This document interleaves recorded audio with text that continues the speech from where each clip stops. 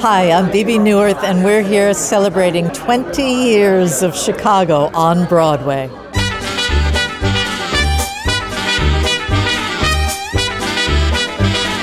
Oh my goodness, this is a celebration, a family celebration.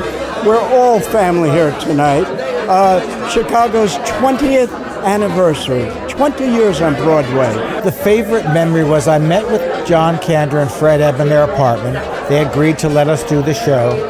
And they said, just tell us who's going to do it. Just tell us who you cast. And then they came to that opening night and were astonished. All of a sudden, it was like a rock concert. It was like ice coming down on our heads. Neither of us had ever experienced anything like that before. That was an amazing night. We were under-rehearsed, as all Encores shows are. And Jimmy Naughton and I were standing backstage. After the first number, all that jazz, the audience literally roared. I mean, they were yelling.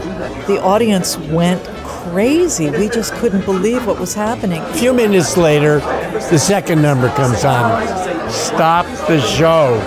Number after number, the roof just kept coming off the building, and we'd come off stage going, wow, this is amazing.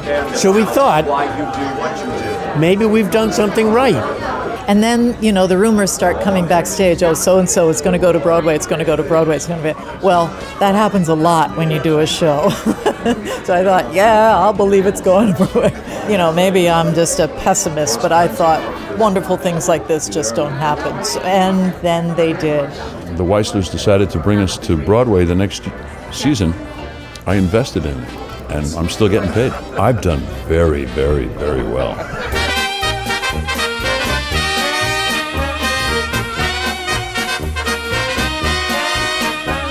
I can't believe it's been so long, and it's been fantastic to me. It's allowed me to do things that I never would have been able to do.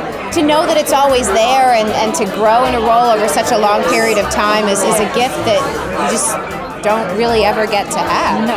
The audiences are still loving it. That's what's so wonderful about being able to celebrate it 20 years on Broadway, is that the audiences are still loving it. It's still sexy, and it's still, unfortunately, really poignant.